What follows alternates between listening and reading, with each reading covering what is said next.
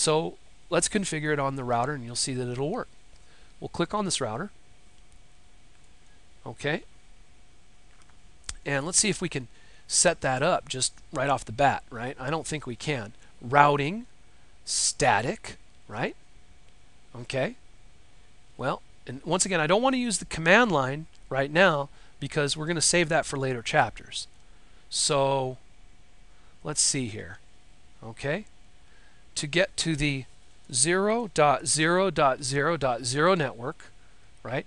On mask 0.0.0.0, go to the next hop, the next router. Next hop means next router's interface, which is 10.0.0.2.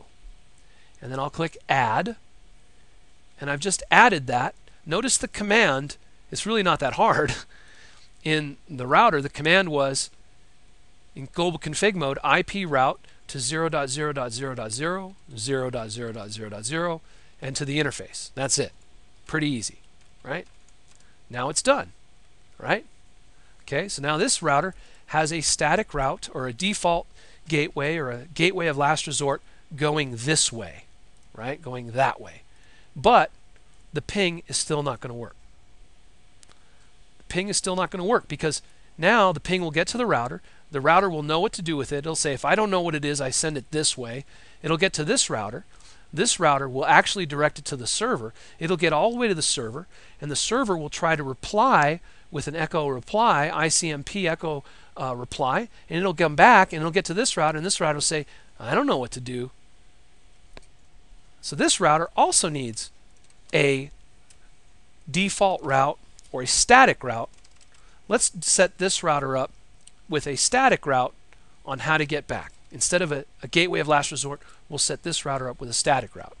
So we'll say, for this router, config static routing to get to the 192.168.1.0 network, 255.255.255.0, go to the next hop, 10.0.0.1. Go to the next router's interface, and I'll click add, right? Okay. And so now that top router knows how to get to the one network. So now if we close this out, right, this PC should be able to ping the server, and this PC will not be able to ping the server.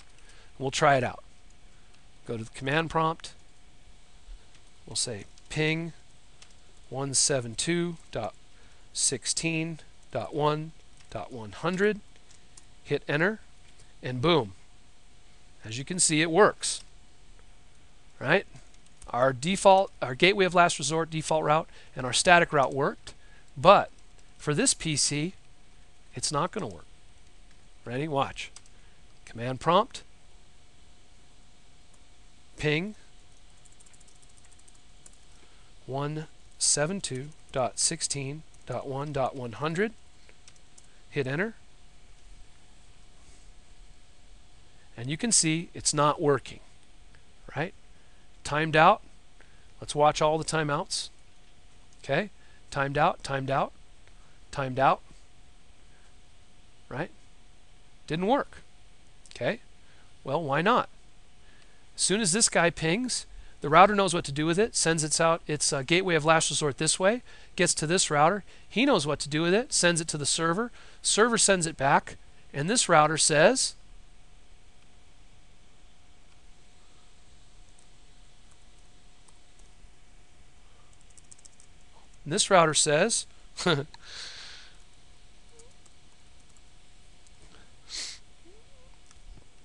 I know how to get to the 10 network, the 172.16 network, and I have a static route, notice the S, to the 192.168.1 network, but I don't know where the 192.168.5 network is, right?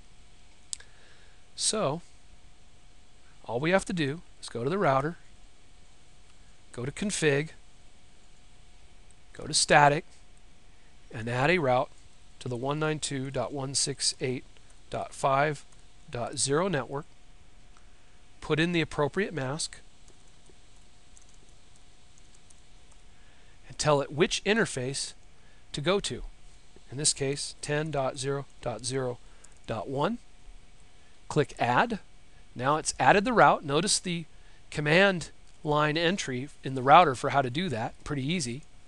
And now the router, watch this, now the router, if you go here, Control C, hit Enter, do a Show IP route, it has a route to the 5 network. So is it going to work? Absolutely it's going to work. So now what we can do is, on this PC, command prompt, and now we can ping the server. It's that simple. Before I end this quick tutorial, I want to show you the routing table for the other router really quickly to show you the gateway of last resort that we set up. We haven't even looked at it. It's pretty cool. You'll love it. Let's look at the show IP route command here. Notice on the bottom router, it's got a static route also. Notice the S here. See, it says S is static, but it's also got a star, and star means candidate default. It's a default route to the 0000 via this interface, and notice it's a gateway of last resort. Is 10.0.0.2 for any network, right?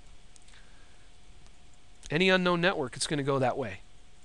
All right, that's it. That's a nice introduction to how routers function and how we need routes to actually communicate across networks.